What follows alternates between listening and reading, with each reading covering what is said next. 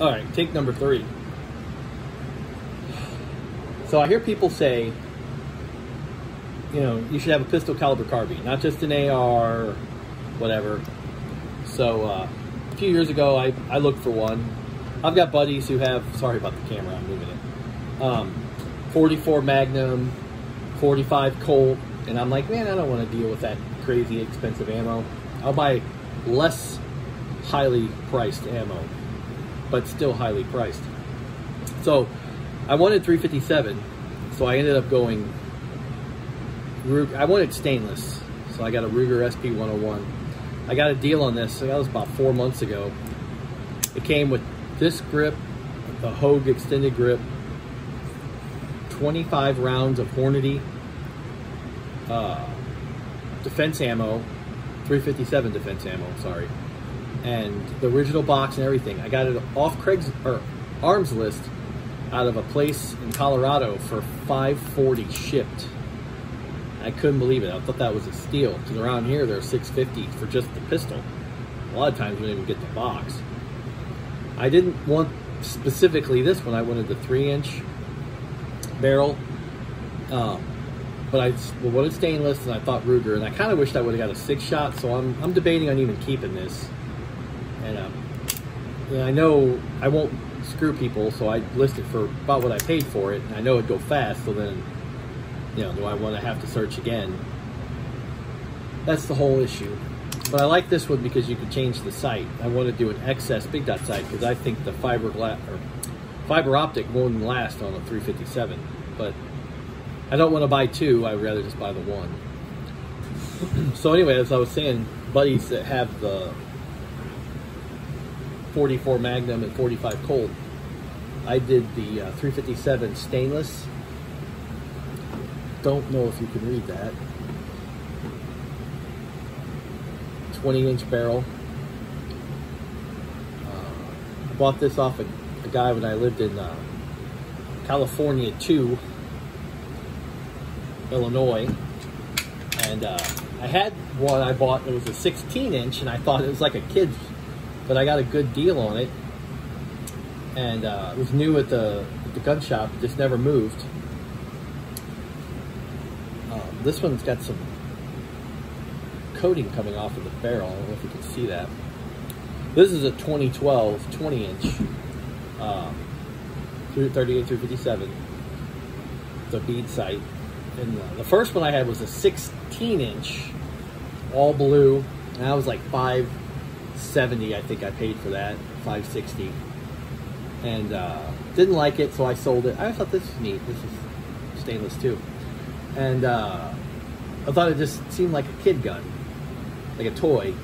It just looks so small. And so I sold it and got the 20, and then the finish on it was horrible. So I sent it back. Block. And sent it back to Rossi, Taurus, whoever. And they sent me and they sent it back, but all they done was like sand the one spot. It was like right up in here. It looked like glue underneath the finish. And they'd sanded that part and then didn't even take all the glue off. It still looked like it was there. It just looked shinier because they put new lacquer on it. I'm like, well, that's just dumb. So I didn't care for it. It just bugged me. So I listed it when I lived in down by Springfield, Missouri. Some guy collected these. He wanted a 16-inch, the 20-inch, and the mare's leg. And he had the mare's leg and the 16. He just didn't have the 20. I think he gave me like $650 because they weren't importing them anymore. And then maybe did I buy this in Illinois? I don't remember now, but I'm pretty sure. And sorry, I'm lost in thought trying to remember where I got this. But the guy I got this from, really nice guy, and I got it for $550, I want to say, or $540. No, it might have been $500, $5 or $525. It was $5 to $540. And when they said they weren't making them anymore and you couldn't get them, and I'm like, oh, and it's stainless. Like, I really want that. And this one's from 2012. I don't know if I said that already. Sorry if I keep repeating myself. And I've not had an issue with it. I took it to the range. They shot some 38 plus P in it, and it was literally like shooting a 22. It was crazy, and it was really accurate too.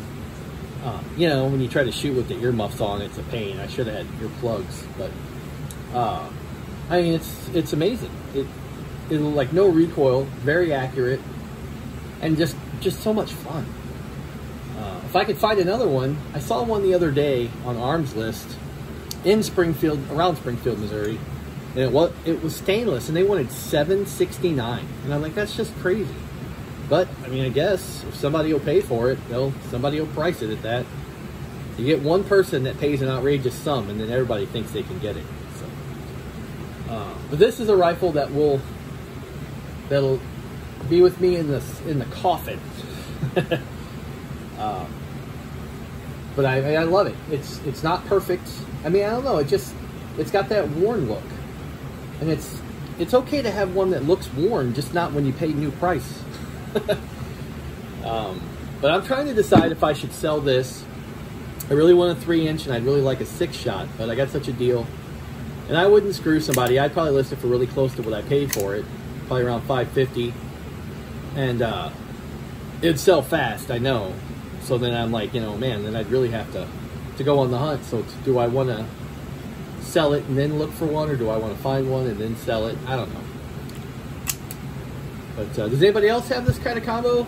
Pistol caliber, matching rifle pistol.